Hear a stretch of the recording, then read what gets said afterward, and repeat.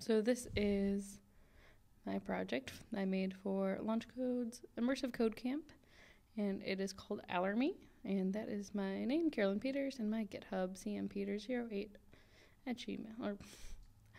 And that is my GitHub, cmpeters08. So my project is an allergy comparison application, and it takes the ingredients for 2 different products. It can be lotion, sunscreen, or even food products, and it goes through and figures out what, if any, common ingredient is in both of those products. And it allows users to save the ingredients to their profile, add ingredients they know they're allergic to, or delete ingredients. The features are the spring comparison method that I came up with for this project. Right now it just, the string comparison method splits the string into an array and then iterates through both array lists to figure out what is in, what they have in common. And the user, it's a CRUD project, so the user can create, read, update, and delete their stored allergy triggers, and the user can then, once they have some triggers saved, compare a new product to what is saved in their database to see if they would have a reaction to that new product. My planning was, during CodeCamp, I had a really bad allergic reaction to 2 different sunscreens, and I was going to just sit down and look through the ingredients, but I figured I could make an application for that. And I knew other people have this type of issue as well, so that's why I made AllerMe. I have 2 databases, a user table and a trigger table. The user table stores the usernames and hash passwords, and the trigger table stores all of the saved ingredients with the foreign key, connecting it to the user in a one-to-many relationship. The technologies I used were Java 8, Spring Boot, Timeleaf template, MAMP as my database as well as my servers, and then I used Bootstrap to give it a nice look. I can demo this.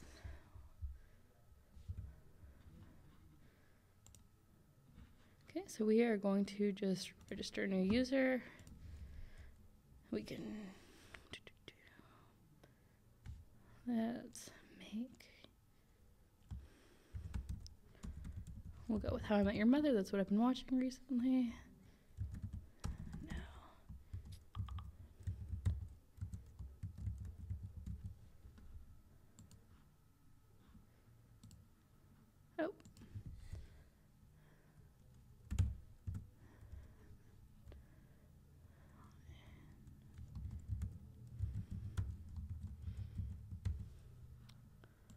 We're going to register the new user. When you register as a new user, it takes you straight to the product comparison page.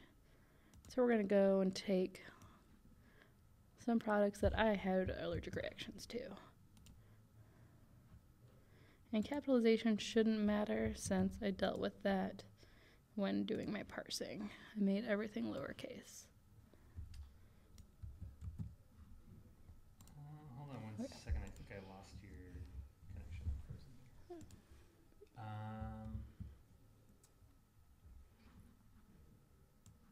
Yeah, something's hanging up here.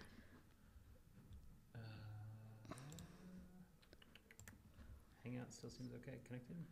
Yep. Okay, it's kind of catching up now. Okay, go ahead and minimize it, and then just start at the point right before you went to go copy the data. Is that okay? Okay. So when creating a new user or registering a new user, it'll take you straight to the product comparison page. Whereas if you're logging in as a user, it'll just take you straight to your saved triggers. So these are some things I know I'm allergic to and that I know have things in common.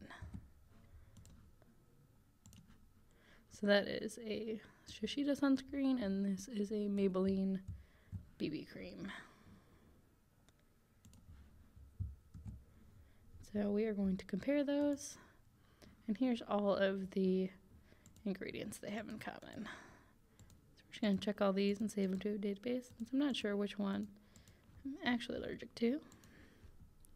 So So I'm going to save this to the database. But, oh, you know, I'm probably not allergic to water. So we're just going to remove that. And it's got a nice little, just a nice little thing that says, yep, you've removed water from your profile. Go back home. It's no longer there. We're going to check a new product. See, I've heard good things about this Cetaphil sunscreen, so we are going to see if I would have a reaction to that. Oh, it's got 4 ingredients that I've already said I'm probably allergic to or might be allergic to, which is probably the case since I did have a breakout to that sunscreen as well. So we are going to try something I'm not allergic to and shouldn't have anything in common. And that's this Clinique lotion, and I've marked it as safe. Hold on one second. Same thing is happening again. Oh. Go ahead and start where you go back to copy the Clinique ingredients. Right. So this product I know is safe. I haven't had a reaction to it. I use it every day. So we are going to see what that should look like. So it has glycerin in it, which since I know I haven't had reaction to the Clinique product, I can go back home and we'll just remove glycerin from my profile. What I can also do is if I know I'm allergic to something, I can add it to my profile. So I know that I'm allergic to rose. So we'll add that, and lavender's also not my friend. So I can add both of those to my database, and if I go back home, there they are. And then I can log out. And then when I log back in, it should take me right back to my Save Triggers page.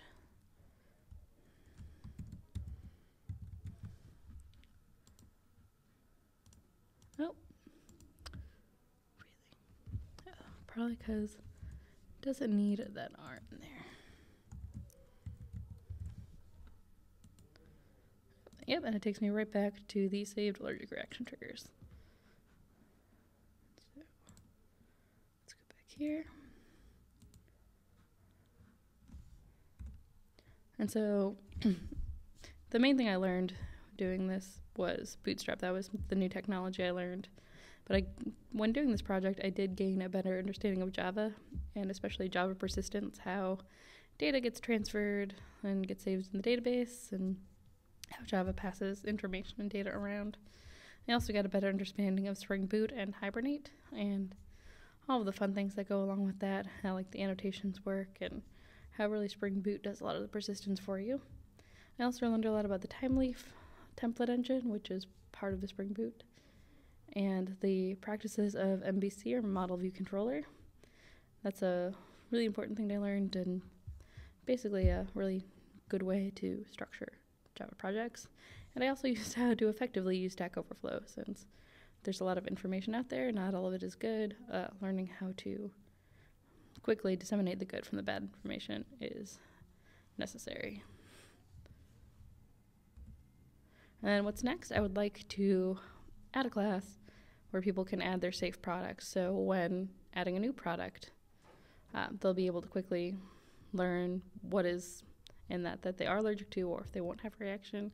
I sort of did that in my demo, but it'd be nice for it to do that automatically for me. I also need to refactor the way that my application parses strings, as a lot has changed in the past few months since I've made this project, in the way ingredients are stored. And I think it's a FDA law now that I need to look at. I'm going to have to look at how my application parses data, or strings. I need to improve the UI. It looks all right, but I'd like to change a few things. And then eventually I would like to deploy this application possibly online, or possibly as a mobile application using perhaps React Native or a few other really neat languages. I might just do it for Android with Java. And that is my project.